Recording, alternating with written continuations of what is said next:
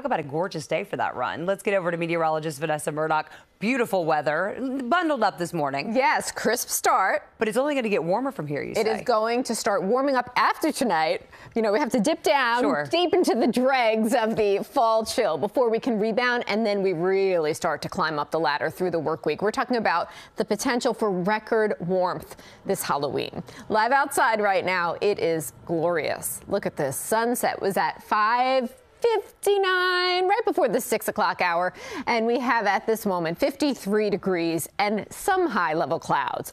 Tonight it will be a cold one, the coldest we've experienced thus far for the season. Then the warmth return, but does the rain. We talked about it Tuesday, about a 10% chance. Friday, a much better opportunity for some passing showers. Let's talk about the cold tonight. It is cold enough to warrant freeze warnings for the southern half of the Garden State tonight. That is something that be mindful of. Bring in the vegetation because it could very well be destroyed by tonight's chilly weather. From here on out, we're going to watch the numbers climb after tonight, of course. Today's high was 57. This is slightly below seasonable, the normal 61. Tomorrow, more seasonable at 60. Tuesday, your high is 65. Wednesday, 74. And then it's time for Halloween. What's happening here is that on Halloween, temperatures will be 15 degrees above normal and higher. The highs will range from 75 to 80 degrees plus inland, and we are looking at the potential for record warmth. The record right now for the park stands at 81, set back in 1946. We're forecasting a high of 78. So we're saying, hey, not necessarily record warmth in the city as of now, but that could change. We have a massive heat pump that will set up really starting Tuesday, and that will continue to crank up the numbers through the work week.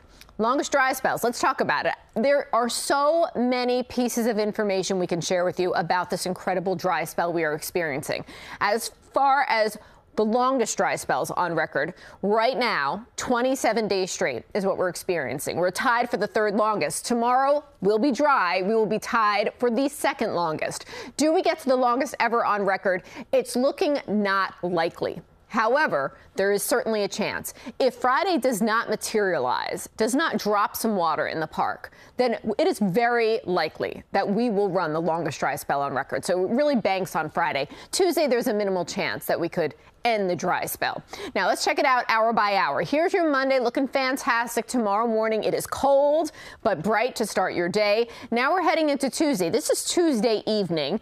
We see a few specks of green on the screen. Any showers look to be more likely north of the city, and I have to tell you, it looks like Long Island could get some showers on Tuesday as well. Again, this is a 10% chance, and we have to have water fall in the park at the recording site to actually break the dry spell. Now we take you into Thursday. I stop at 4:30. This is when trick-or-treating is heating up out there. Lots of the kids taking to the streets to collect their candy. Gorgeous looking forecast, a hot forecast. At this point in time, temperatures will be hovering in the mid to upper 70s for most, and it will be dry and beautiful. As we push past sunset, 9 o'clock, kiddos are heading home. The forecast is still dry, but watch, we've got this front rolling through on Friday. Friday morning, 8 o'clock, many of us hopefully experiencing some shower activity. This will help to reduce that elevated fire risk that we expect to extend through most of the work week. But then as we roll into the weekend, we're looking at high pressure setting up once again and nothing but sunshine for your weekend. How much rain are we talking out of this Friday system? Not a lot. 1/10 of an inch, maybe 2/10 of an inch, 1/4 of an inch. And again, it all depends on where the shower activity ultimately lands.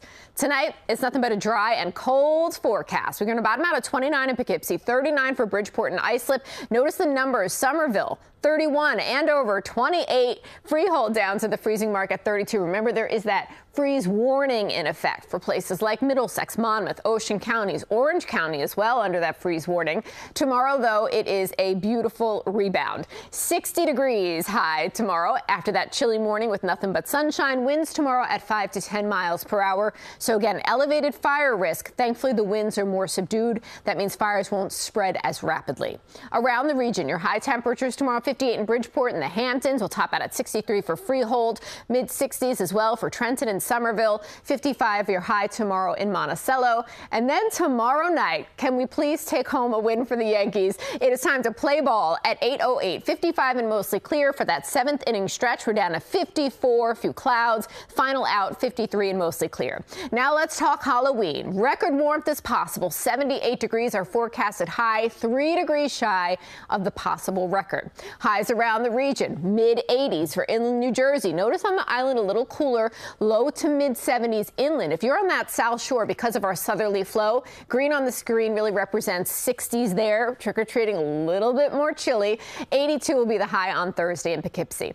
And because we're talking about Halloween, the weekend following is time to, fall back. November 3rd, just 1 week away, daylight saving time. It's time to, you get to get an extra hour of sleep. That sounds fantastic.